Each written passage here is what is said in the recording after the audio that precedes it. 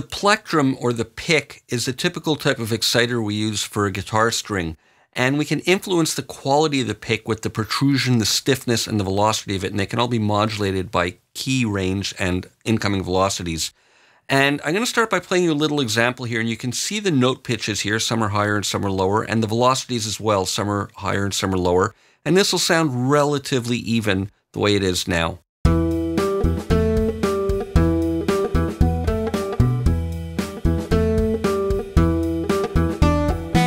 All right, so let's look at the protrusion first. Now, this knob determines how much protrusion the pick has, sort of how much it sticks away from the string. So with this, we can get a variety of effects just by dialing it up and down.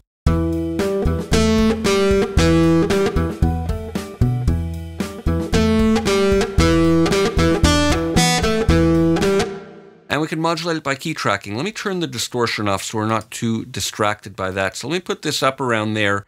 And I'm going to set this fairly high as well. And in this case, what's going to happen now is the higher notes are going to be emphasized.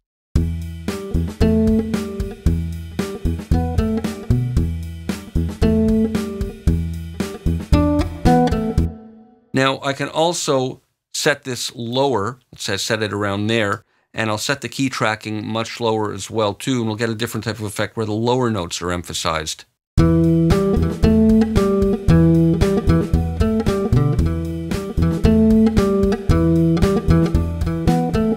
I'll just set the velocity to neutral so we can really hear that a bit more clearly.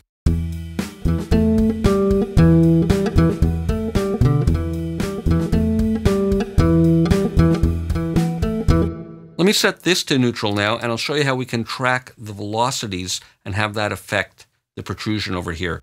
So in this case, I'm going to set this kind of low, and I'll put this up fairly high. And in this way, the lower velocities now are going to be kind of de-emphasized, and the higher velocities are going to be kind of accented.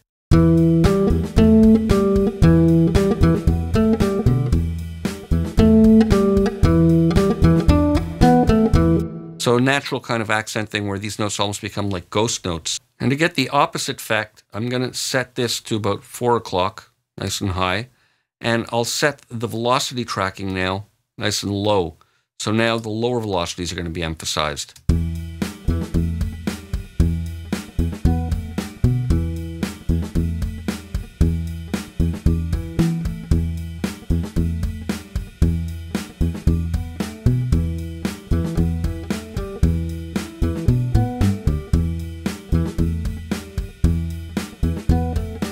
Well, that's nice, and a little too low, and that doesn't really have the effect that I want.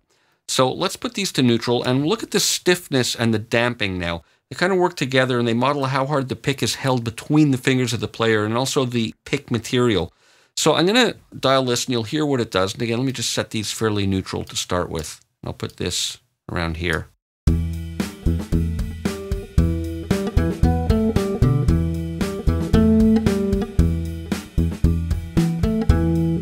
So the stiffness of the pick. And these can be modulated as well. So I'm going to start by putting this around there, fairly neutral type of setting, and I'll put the key range full up, and now the higher range notes are going to be emphasized.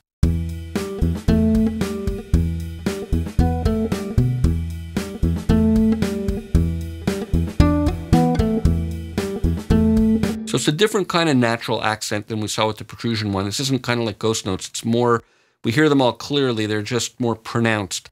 And I can set this up now with the velocity full down. Let me just reset this like that, and I'll put this all the way down. And we'll get a different kind of effect where the higher velocities are de-emphasized and the lower velocities are emphasized now based on velocity.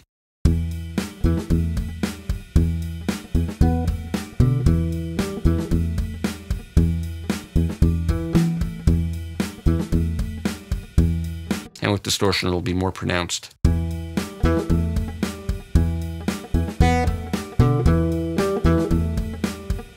So nice kind of interesting accents that we can get to a performance. Now we also have velocity here, and the vertical velocity of the pick is adjusted with this knob. So the angle it's kind of impacting with the string on.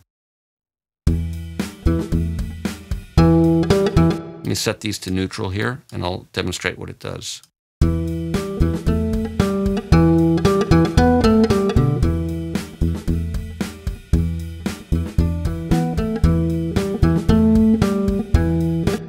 So let's start with this fairly high, and I'll modulate it with the key tracking by putting this all the way down just to demonstrate the effect. And now the higher range notes are going to have a kind of thinner, sharper quality.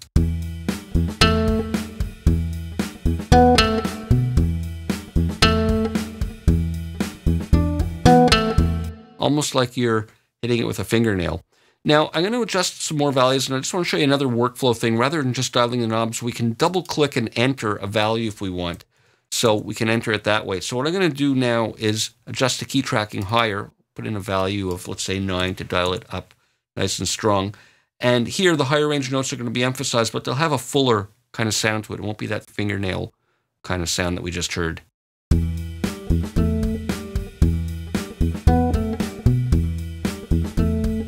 Versus this.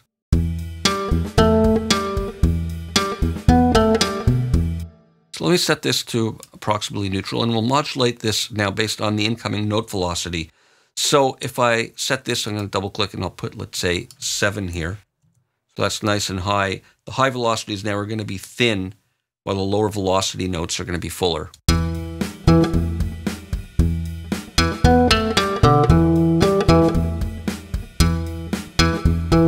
So similar effect, but instead of the range of the notes, we're having the velocity affect the vertical velocity of the pick.